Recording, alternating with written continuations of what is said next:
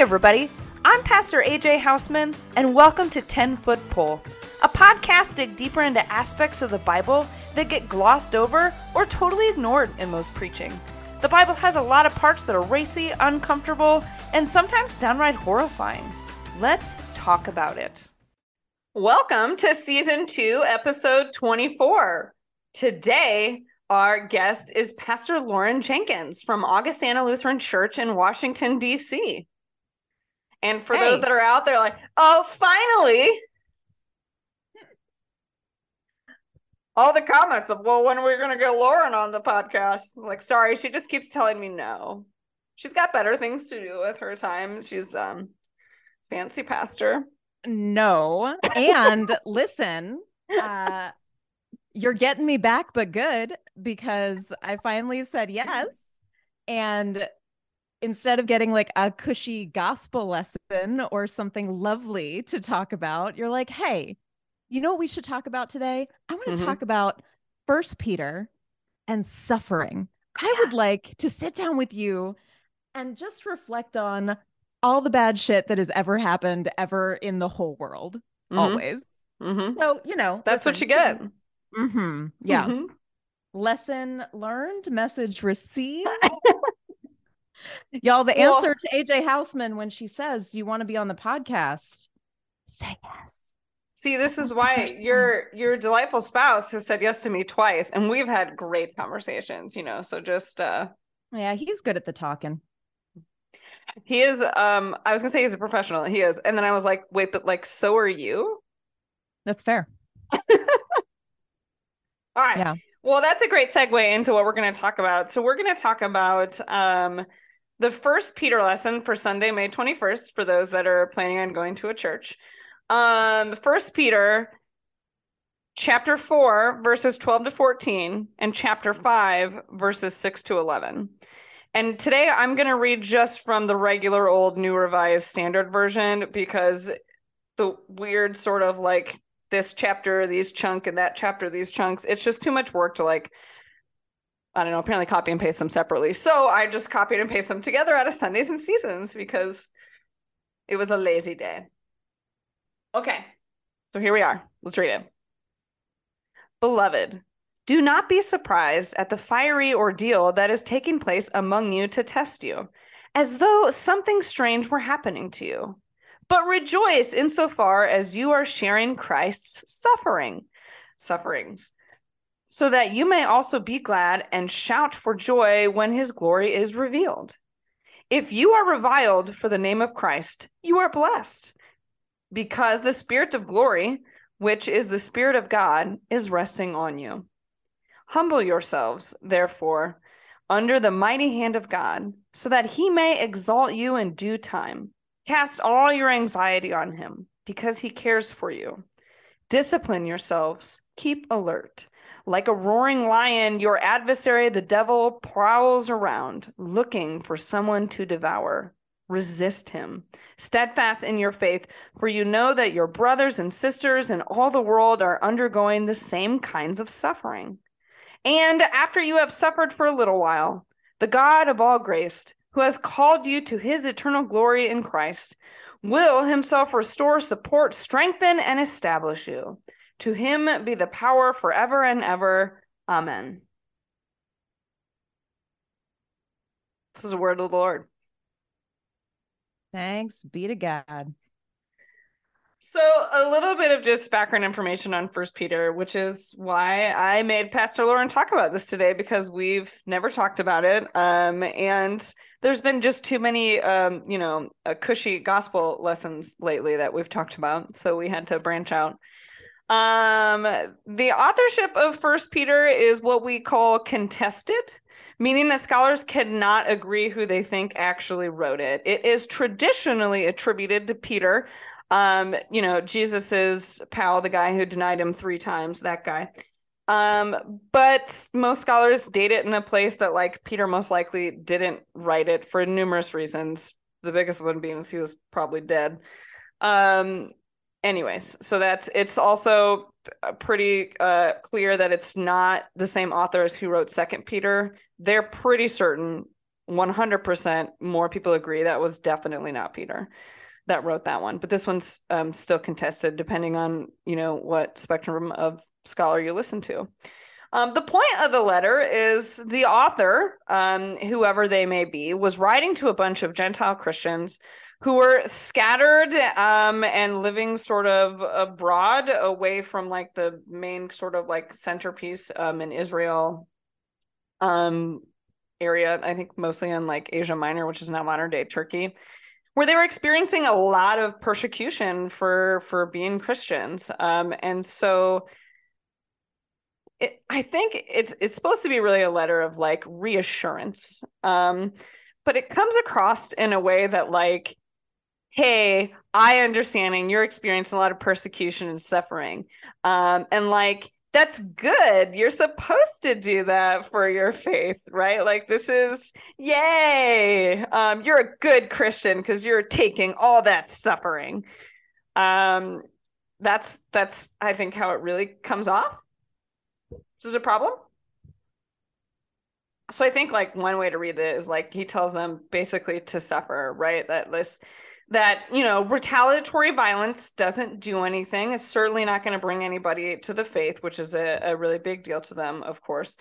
But that you should just take it, right? That's what it means to be a good Christian, is just to suffer in silence. I think that's quite often what gets heard or told out of this book. I like to read it another way, that like the world kind of sucks. And yep, people are gonna judge you, but like don't lose hope. Remember that, you are still a chosen, beloved child of God. A little better, anyways. But a lot of suffering. A lot of suffering. And I think one of the other things that's contested about the book of First Peter is the kind of suffering that the author is talking about, which again goes to the dating, a little bit about what was going on in the world at the time and what the role of Rome was at the time, and kind of the movement of mass persecution of Christians and when that fell. So there's a question about if the kind of persecution the author of First Peter is talking about is, violence and martyrdom sort of, at that level, or if it's more at the level of like your friends and family not wanting to talk to you anymore because you've chosen this path, and because they see your faith practices as aberrant in some way, or something in between, or all of the above.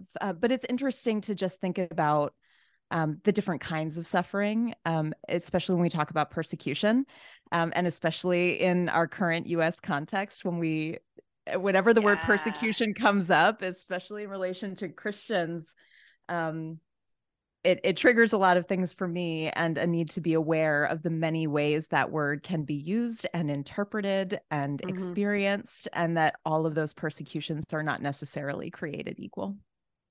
Yeah. And also, I think, to draw in question also, like, what is the role of suffering in life, and what kinds of sufferings that there are, and what is like suffering at the hands of like other people versus like, say getting old and suffering and dying, like just things like that. Like it's very, very different. Yeah. Well, and also like the conversation we're having today is an important one, right? About that overarching theme of suffering, which does come in many flavors of awful. First Peter is specifically talking about suffering because of your Christian witness, right? And so there is a distinction to be made there as well, from a preaching perspective, for example, of like the kind of suffering that First Peter is talking about is related to being a disciple of Jesus, versus the other kinds of suffering that we might experience in our lives, whether it be an illness or a natural disaster or an injustice done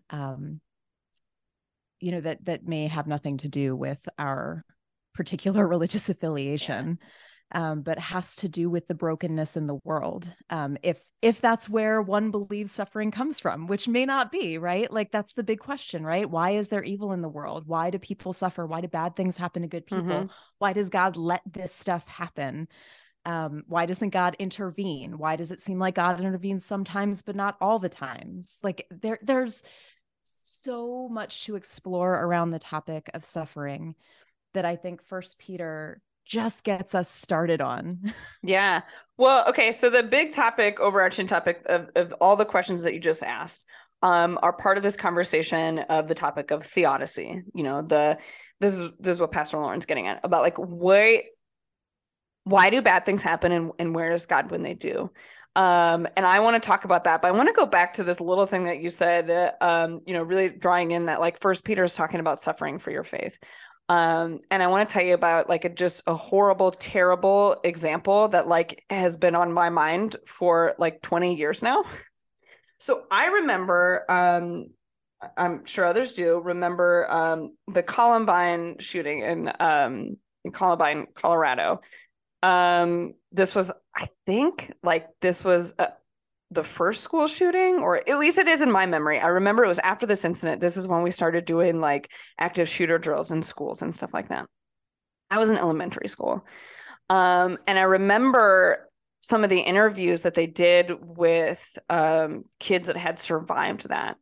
And one of the kids was talking about, hiding behind a desk or something like that when the shooter came in the room and looked at another student and said, "Are you a Christian?" And that kid said yes, and he shot him. And that is something that has always stuck with me. Like, I don't honestly, like, I've thought about it for like 20 years. Like, what would I have said? Like, or would it have even, I mean, it probably wouldn't have even mattered at that point in time, but like, I don't know, when I think about this and what does it mean to really like stand up for your faith and like amidst of like that kind of like persecution, that's always like, because it's such like a formidable memory for me as a child, like that's the moment that like gets stuck in my head always. Sure. I remember that too. I think her name was Cassie. Um, Mm. I don't know why that name's sticking in my head. There's a book though called She Said Yes. Mm. Oh my gosh, I didn't Um, even know there's a book about it. yeah, I remember this too. It was a formative memory for me, especially because I was just kind of I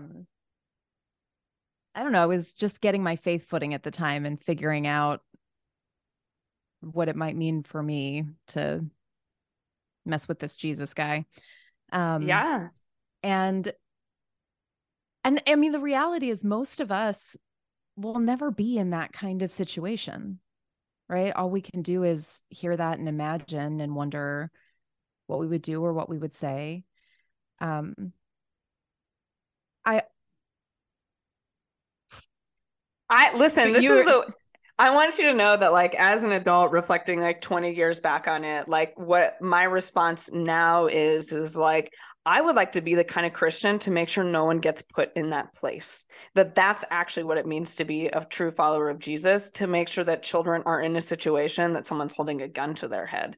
Right? Like I like I don't even necessarily like put myself in the shoes of that person anymore, of just sort of like from a, like looking in from a larger perspective of like what should we be doing at Christians if we truly are, who we say we are, what should our actual response in those situations be? I don't know. That's yeah, where my brain hits now.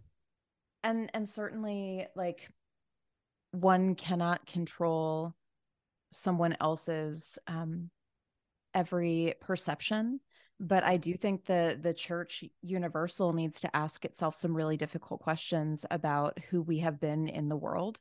Mm-hmm. And the church in America right now needs to ask itself some pretty tough and direct and honest questions about who we are being Mm. and why someone may have a response to a Christian that would be violent, Yeah. or that would be adversarial in some way. What is it that would inspire that in another person? So, and that's not, it's not apples to apples. It's not a one-to-one comparison. And I think, in saying that, I'm moving on from the Columbine No, example, right? but I mean, but I think you're right though about like what should we be doing or asking? Because I think there is an amount of violence that Christian churches inciting. And perpetrating. Well, yes. So yeah, it's Peter doesn't address that though. Apparently that wasn't a problem. well, it's the classic history is written by the victors sort of situation, right? Like Yeah. we're reading Mm. we're reading books in a library that were canonized by a certain group of people for a certain group of people. So Also true to remember to keep scripture in perspective. yeah.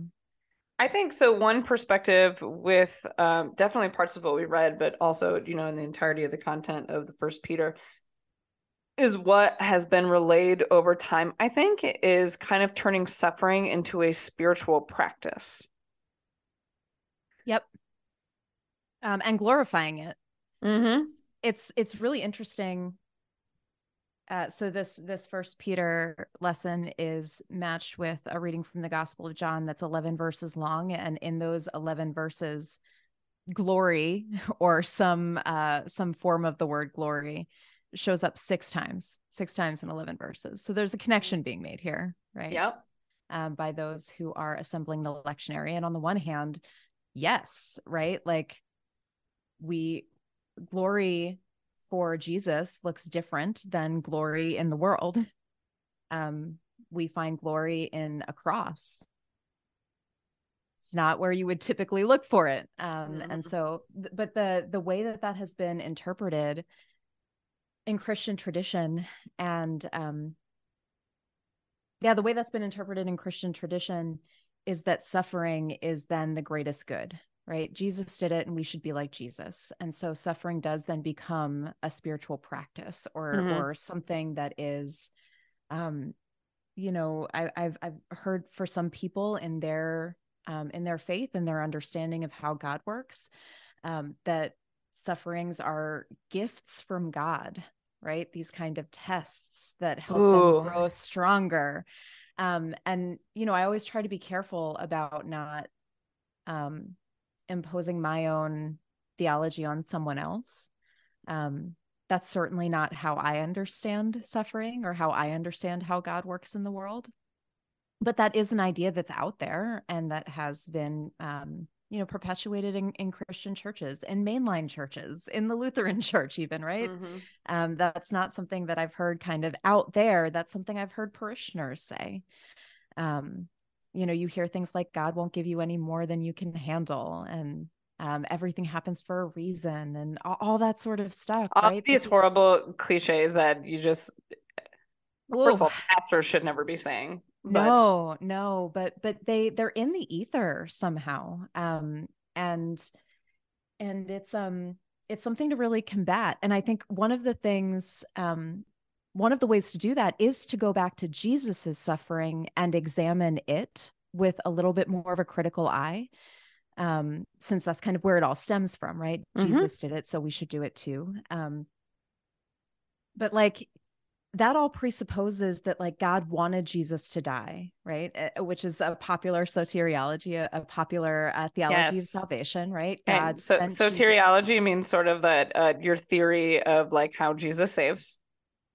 Yeah, that like God had this plan. God needed Jesus to die to pay off some sort of debt, that the suffering is redemptive in some way. Which, many people have said sort of makes God sound like a divine child abuser, that God would plan for Jesus to suffer like this.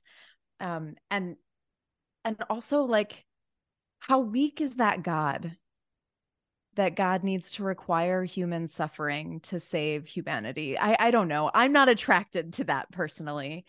I wrote a paper in 2017 about theodicy and kind of challenging exactly what you're saying there about like if that is sort of the theology like that, makes God a sadist, right? And it doesn't jive, I think, with the rest of the promises that God has made. Yeah. No, I think that's right. And there are other ways to look at it, right? It seems because of the scripture that gets pulled out when we talk like around Easter, and we read the passion narrative over and over and over again. And that's kind of that's when we think about this Jesus dying and rising again, and how and why and all that. But there's evidence throughout the Gospels that Jesus didn't have to die to save us. And there's a whole branch of soteriology called nonviolent atonement theory that I love. One of the authors that I've read who I really like is J. Denny Weaver, who has this nonviolent atonement theory that says it's not Jesus's death that saves us, at least not on its own. It's Jesus's whole life. It's the incarnation. It's God coming and walking among us that is salvific. It is Jesus's life and example and teachings that are salvific. And in dying in this way, as we all die, it is the solidarity of God with humanity that is salvific, not Jesus's suffering, not this like violence pornography that we lift up. Yeah. And you know, so I think about like the story of Zacchaeus, for example, right? In the story of Zacchaeus, there's this line that gets thrown away, I think, where Jesus says, "Today salvation has come to this house." Well, Jesus ain't dead yet. Yeah. So how's that true, right? Like, today salvation has come to this house. God is able to save without suffering. God is able to save without violence. It is not God's desire for suffering to happen. God desires human flourishing. That being said, I think God knew full well that when God put on skin and came down and entered the world, there was no way the world would bear it. So I think God was aware that suffering was going to happen, that Jesus was going to die. Yeah, it says more about humans than it does about God. Yeah, and what it does say about God is that God's not scared to join us in those moments, that God's not interested in sitting on some sort of throne in the sky, but wants to be completely with us, so that no matter what's happening, no matter what the suffering, no matter what kind of God-forsaken experience we think we're having, in fact, God would be right there with us. I say too, I've said this before, maybe not on the podcast, maybe that wasn't a sermon. Sometimes I get those muddled together. That if all that mattered was that Jesus was this scapegoat or this pound of flesh that had to be sacrificed, why are there so many chapters in this book? Why did, all the versions of the accounts of Jesus's life include all of these things? Because if those things weren't important, they wouldn't be there. Right. We could have just told you he was born and then how he died. But all those things in the middle do matter. And that was the point. They matter greatly. And then not to mention, right, we're still in the Easter season, the resurrection on the other side of all of that. Right? That Jesus dies, but he doesn't stay dead. Yeah. That's not the last word. And so for suffering then to become central to a Christian identity as some sort of like good to aspire to, or to blithely accept, or to try to credit God with, again, that just doesn't jive with my understanding of who God is in the world, what Jesus came to accomplish, even the story of his life. Well, so there's this sort of mainstream perpetuation of this idea that like you're supposed to suffer in this life so that you get the good things in the next life, right? That's this idea that has taken hold, that like you're supposed to suffer here so that after you die, you get to go to a magical place where everything is joyful and beautiful and all the things.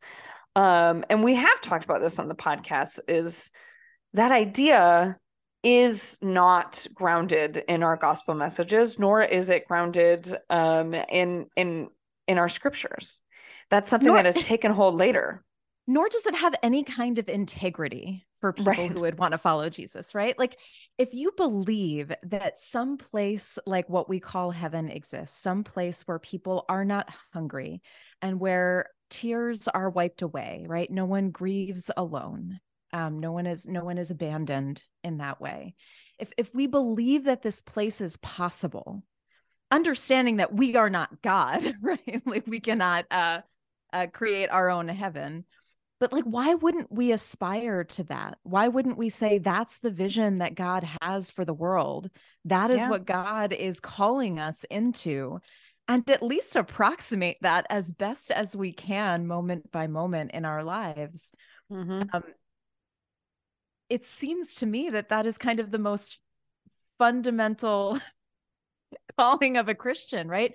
Not to force people to be converted or to not even to theologize and to try to understand, but to it is say, to help manifest the kingdom in the here and now, especially in, we're still in the Gospel of John times in the Johannine. That's like, it's all about this here and now kingdom. Yes. This is our job, to work towards it. Yes. And yes, if this is what God wants for us, why do we glorify suffering? That somehow that's what God wants for you, is to suffer. Yeah. And so I think that the church has a role then in saying something different. Right? Where we can be good sometimes at talking about what we're against, right? These theologies that we dislike, or Christian perspectives we dislike. Yeah. But I think we need to grow into better articulating for ourselves and for one another the theologies that are life-giving. Yeah. And so yeah. And I think just that, like, right, like, I want your theology to be life-giving. Yeah. Dr. Jennifer Callan is associate professor of religious studies at Iona College, says the universality of suffering, however, should not be mistaken for the necessity of it. Yeah, that's it. I like that a lot. Callan. Yeah. So there's also, so to kind of break down like kind of kinds of suffering, like, like First Peter really dives into this whole sort of, suffering for your faith kind of thing. But I think, so when you had mentioned sort of some of the, the religious platitudes that often, can be given, I think someone has shared with me recently that, like, a while ago now, many years, a very close family member had died, and the pastor just, gave that, he's in a better place. This family has never stepped foot in a church since. If that's it, that's all we have to offer in times as the Christian church of people suffering deep grief, for the loss of a family member.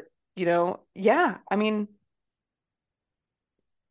we can do a lot better, I think. Well, but sometimes saying nothing is better. Right? Yeah, I do agree with that. Yep. Saying nothing is better. Showing up and just being with someone is better. I think words often do fail us, and I think that's why we reach for those kinds of platitudes, because words sometimes fail us. They do. And I think it takes some discipline to not regurgitate some of those. Yeah, I think for me, my immediate response in my head was, oh, well, that pastor clearly didn't do CPE. Yeah. Yeah, I think about, so there are different kinds of suffering in the world. Like, not only is there different, like, sort of like physical, psychological stuff, but I mean, when we break down, I think, the different kinds of suffering, like, yes, if you fall and scrape your knee, that hurts, but like, that's a different kind of suffering than if someone hits you in the knee, right? Like, I think there's suffering that, like, humans cause, or, that we cause other people, and violence. And then I think that there's sort of like there are natural sufferings as a part of the world. And I think it's important, at least for me in my theology and understanding, especially of if we're talking about theodicy, is to separate those. Because like the natural world, the world in which, God created has birth and death. We are given pain sensories. Those were actually like, that's a good thing. Like we need to know that like something hurts or something's hot so that you don't keep touching it. Like there are all these things that, kind of get built into what it means to be a part of this natural world. But that doesn't necessarily mean that they're bad. But then there is a version of suffering that I think that like we can do something about. That if, we talk about our call as a Christian, to focus on those things.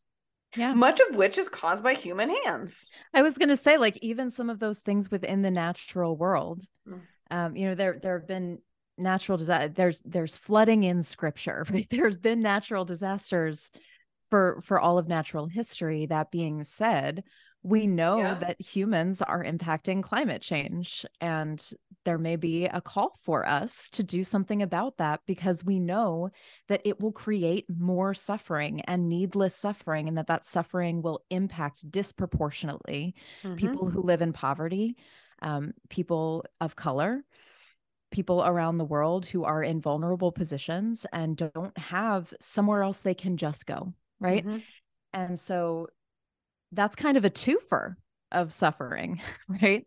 The suffering of the natural world and how it impacts human life and existence within it, and also animal life and existence within it, but then human impact on that, and what we've done to contribute to pain. So the theologian Daniel Migliori kind of labels these as natural evil and moral evil. And so moral evil then is the realm of what I would define as sin, where you are doing what you do or do not do that hurts yourself, others, or creation, right? And so these are the decisions that we make. And of course, like there are things that like you can't fix all of it, right? Like there are systems in play that like everyone would have to, needs to work together. But like as an individual, I think people like to focus on the individual sins. Well, I didn't hurt anybody. Well, maybe you did. How much, emissions are you burning, and where is that depleting the ozone layer, and whose house flooded because of it? Like those. So there's these bigger picture things that I think when we wrap our head around, it's just like, it's hard to conceptualize. Yeah. And we like to, going all the way back to Jesus, we love a scapegoat, right? So we love to be able to point to a person, or a group of people who we can blame for suffering. Right. It actually makes me think of slight sidebar here. In the movie The American President, which is like an old 90s fabulous film. There's a statement made, you know how you win elections? You tell people what to be afraid of and who to blame for it. And that was prophetic and turned out, in fact, to be basically our political strategy these days. But not also, even just these days. That actually stems back even before the Reagan era. I've been reading some like crazy books that there's actually like one person that perpetuated a lot of that stuff, is kind of like the root of what. Anyways, it's nuts. But it works because it's human nature, right? Yeah. We are inclined to want to point a finger and be able to place blame outside of ourselves. Yeah. That being said, Christians also sometimes really gravitate toward that like self-flagellation, like I'm bad, I'm sinful, so like it's like a me and Jesus thing, and I gotta get right, like woof. And that's not really helpful either. So I think so many of the things that we're facing right now as humanity, as a creation, are systemic issues. which is not to say that as individuals, there aren't responses we can and should have and things we should be doing and saying about it. But it forces us to take a different approach than perhaps we are biologically programmed to take, which is a very kind of evolutionary, how do I move through the world in such a way, and more of a communal way of being in the world. We have talked about this a lot on the podcast, is remember, the John 3:16 always comes with John 3:17, and also recognizing that, like, to save, it's the cosmos. It's not humans, it's not you, it's the whole world, and understanding that is together. And in all the places, many of which where we hear this, like you, is usually a you all. It just doesn't translate that well into English. It's plural. It's always plural, that you are meant to be in community, that we are meant to be doing this and changing and growing and caring together. And I really do believe, like, I think God doesn't care so much about your individual, if you smoked or gambled. God cares more about, like, that thing, like, are you making choices that a village in the Caribbean isn't going to get flooded and drowned?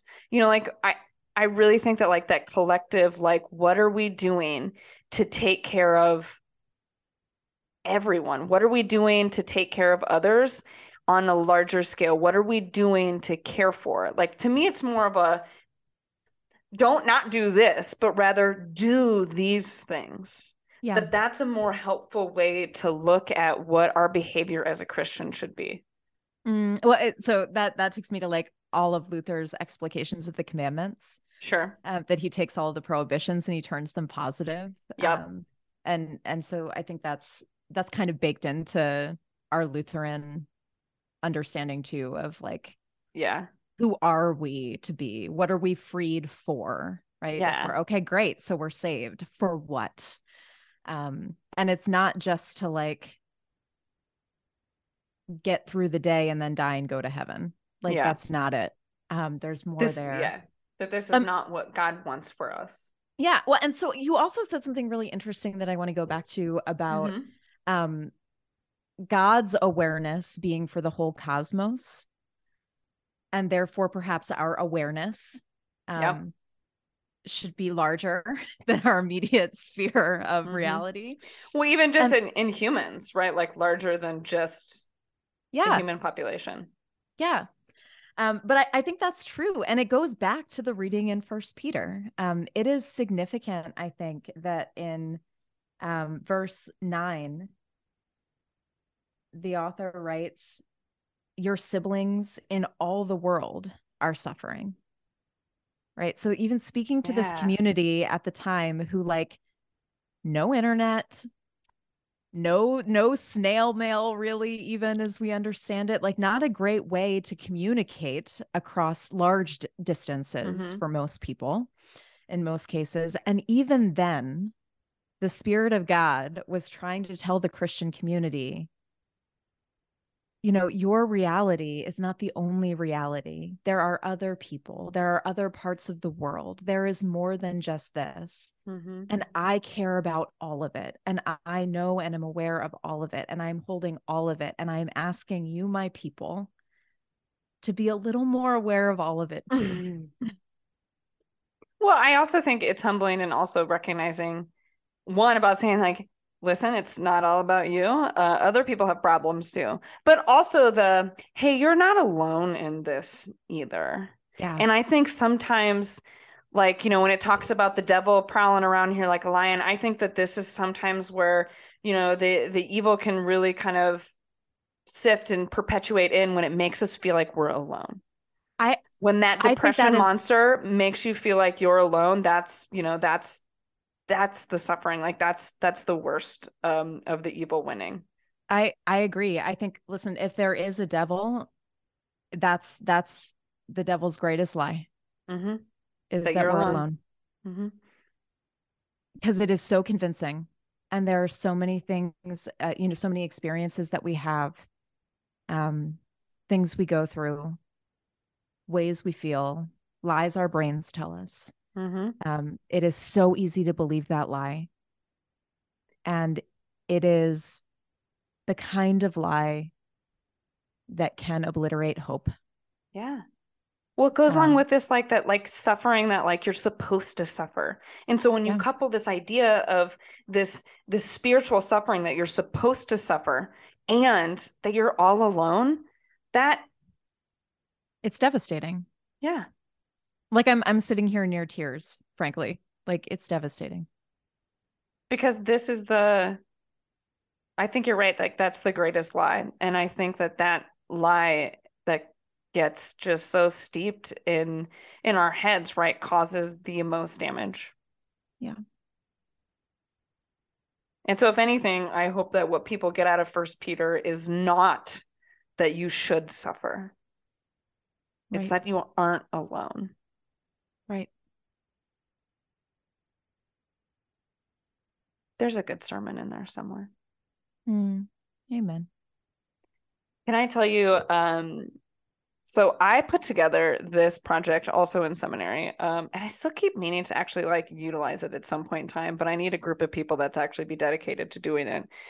I put together a theological sort of Bible study thing around 1980s children's movies, particularly by Don Bluth, who was considered the anti-Disney in the 80s. When Disney was really focusing on princesses and stuff, he said, you know what? I'm going to write children's movies about real things that matter, that kids need to hear the real stuff. And so all of his movies are very dark and alarming. And sometimes I watch them now and can't believe we watched those as children. Can you give me an example? The Secret of Nim. Oh, yep. That's what I thought you were talking about. The American Tale, where these Jewish mice flee persecution in Russia and come to the United States where they get shit on by everything because it's not the land of milk and honey. The Land Before Time, where, the dinosaurs all die. All Dogs Go to Heaven, which is this is the real movie. Like if you want to do a fascinating sort of like theological study on everything about All Dogs Go to Heaven is also, it's a terrible movie for kids. Like the whole point is like he breaks out of prison. He goes to a betting club. They get him drunk and then they do kill him. It's when he goes to heaven and then escapes again. This is like the first 5 minutes of the movie. And you're like, oh my goodness.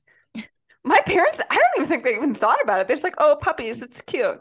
And then after he steals St. Peter's halo, I think it is, and then comes back to heaven, he kidnaps a kid. It's a whole thing. Anyways, as a part of this study, one of the like sessions that one of the weeks is, so you would watch The Land Before Time, and then you would talk about some prompt questions about theodicy. It's a great it's a very sad movie and also a great movie about this conversation of like kind of, where's God when bad things happen. And do you watch Land Before Time? Oh, yeah. Okay. The first one, I understand there's now like 25 of them, but I believe Don Bluth is only responsible for the first 2. I only watched the first one. Okay. The second one's not too bad too. All right. Noted. But anyways, so the big earth shake, which kills the little dinosaur Littlefoot's mom. And then he has to go by himself to try to find his grandparents in the Great Valley, which is, again, given that whole like Valley of Milk and Honey, the Promised Land kind of vibe. And a lot of things happen. He almost dies, like a lot of things, as like this, little abandoned child, but he makes some friends along the way. And ultimately, like they work together to get there. And it's a very sad movie. I have, as becoming a parent, I can't do any of the movies with the dead parents. And there are so many dead parents in all of these like young kids movies. And I'm like, why are we putting that in their brain? Like putting that much anxiety on these children that something is going to happen to us. But topic of conversation, bad things do happen. The bad things happen, and how I think it's a matter, of like, how do we make sense of the world when they do? You know, what do we do in those circumstances? And I think also for you know, us as pastors is we find ourselves quite frequently in these kind of situations with people. And so then what, you know, is sort of our lens and how we walk with people in processing what do we do when bad things happen and where is God in those moments, right? Um, and so when I think of a movie like again for children, where this sort of devastating thing happens to this, you know, young child, and what happens afterward, how does he process it? And, you know, I think Well, I and think so go ahead. so I mean, you brought up the Land Before Time, right? And Littlefoot has to go alone, he Mm-hmm. thinks, Yeah. but he finds some friends along the way. Mm-hmm. And I think that's an important part of the storyteller's meaning making. That is what I was trying to get at, I think. Because it draws us back to that whole thing of remembering like you're not alone. Like that is a lie. That's the lie that's being told. Which doesn't make it okay that the bad thing happened, right? Right. Yes. That doesn't bring Littlefoot's mother back, and it Mm-hmm. doesn't make it okay that she died. Mm-hmm. And I think that's really important that we not, whether it's using platitudes or silver lining things God or needed another angel. oh God Don't damn ever it. say that to No. someone. So but however it is we're doing it, that it's important we not try to erase the reality of what has happened, but look for where God is showing up in the aftermath. Mm-hmm. Um, Yeah. and that's the thing. Like I think that God is most close to those who are suffering. Mm-hmm. And Got little footprints in the sand vibe there. ugh, I don't know how to take that. I don't feel great about that actually. It's not bad though. That's why it's popular. I know. I know. Can they be dinosaur footprints in the sand? Of course. Okay, Yeah. I feel Well, good about it. Littlefoot's little. Well, Littlefoot's little buddies. Yeah. I so sort of my approach when I think about like where is God in the midst of suffering, looking for God in the aftermath. I think you're right there. Because again, like so even just, you know, thinking about what happened with the earth shake and, you know, Littlefoot's mom is this would fall under that classification of a natural disaster, right? So is it anyone's fault? But rather, you know, then natural things happen. Where is God in the midst of that, right? But in the aftermath and in the, you know, in the people that find Littlefoot and guide him and help him process and grieve and that community, right? Like we're here as a whole. You're not isolated. You're not alone. That's not the hope. That's not what God wants for you. And then I think about also, you know, when we talk about the suffering that is caused by other humans at the course of human hands, and where is God in the midst of that suffering?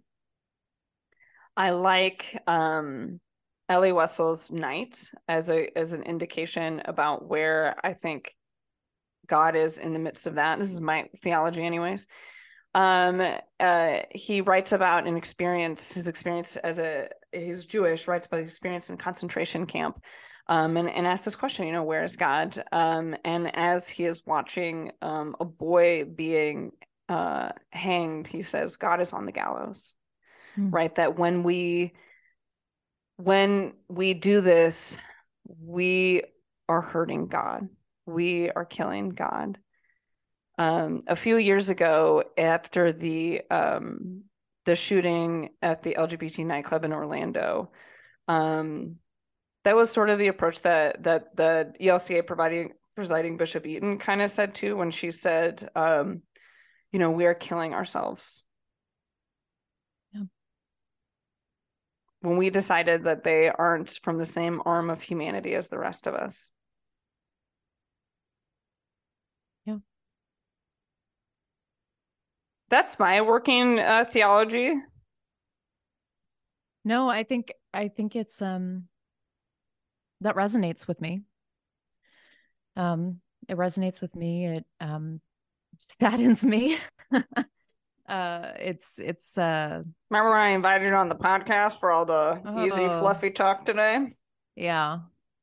Um, it makes me think of it. We have a low anthropology as Lutherans. We don't we're worms, merely worms, right? Yes. All in need of saving. And so it's unsurprising then that humans um would hurt, would kill, would mess up um from time to time, and that it's only God working through us that we can do anything other. And so thank God for God working in the world. It's also what you said resonates because of, my understanding of God and where God is in relation to us. Um, the idea of like panentheism, right? That everything exists within God's self, and therefore everything is innately holy, including us in all of our sinfulness, but also including all of creation, all of the cosmos. This microphone I'm speaking into, this plant I'm looking at. That God is bigger than and holding all of that within God's very self. And so there are parts of God that we can't know that are bigger than reality, bigger than everything that is. Parts of God that are completely ineffable, the parts of God that we ask these sorts of questions of, that we have these wonderings about, that we may or may not ever have answers to. We just wonder and we pursue. And then there are parts of God that are so imminent, that are in us and in that friend who's walking with us and in the creation we're called to care for. And God is there also in these ways we can know, and that we can then also take some responsibility for. And so when you say, when people cause harm, when people do violence to one another or to the creation, we are killing God, right? Quite literally. Yeah. And when we accompany one another in the aftermath of that, when we try to do better, when we speak and act into existence a world that more closely approximates the world we think God imagined, right? That vision of the kingdom of heaven that, we say we believe in. I think that's an answer to suffering that isn't a platitude, right? And it does take a lot of work, and it may even bear its own suffering as a result of doing it, right? I when I think about nonviolent atonement theory, I also think about Martin Luther King Jr. When he was doing his work, he said on multiple occasions that he knew he was going to be assassinated. He wasn't asking to be assassinated. Right. He did not want to be assassinated, right? But he knew that if he kept talking the way he was talking and doing the things he was doing, that in all likelihood, at some point, someone would kill him for it. And that's Christ-like. I don't think it glorifies suffering, but it acknowledges that the world is broken. And that in our response to a broken world and in our desire and attempts to build a world that is more loving, where there is less suffering, there is risk in that also. And so that takes me then back to First Peter and these reassurances that the author is trying to give that early Christian community that it's worth it. The God of all grace has called you, will restore, support, strengthen, and establish you. Yeah, the God of all grace. Mm-hmm. I was taught a hermeneutic once that whatever the passage, a great question to ask is in this text, who is God for us? And who is God asking us to be for God? Who is God for us and who are we as God's people? And that has often helped me. That is a great way to read scripture. And also when you put, I think also, putting that perspective on the scripture, it's very life-giving. Yeah. Thank you for joining me today. Thanks for asking me. For finally saying yes and sharing in this heavy but great conversation. Thanks for your patience. Thanks for asking over and over again. Thanks also for being one of the people in my life who reminds me that I am not alone. Same to you, actually. Yeah. Thank you. Thank you. Well, thanks for our listeners. You can learn more about the podcast at 10footpolepodcast.com and find us on Facebook and Instagram at 10footpolepodcast and wherever you listen to podcasts. And the 10-Foot Pole Podcast is a ministry of the Delaware Maryland Synod. To learn more, go to demdsynod.org. Take care, everyone. And remember, you are not alone.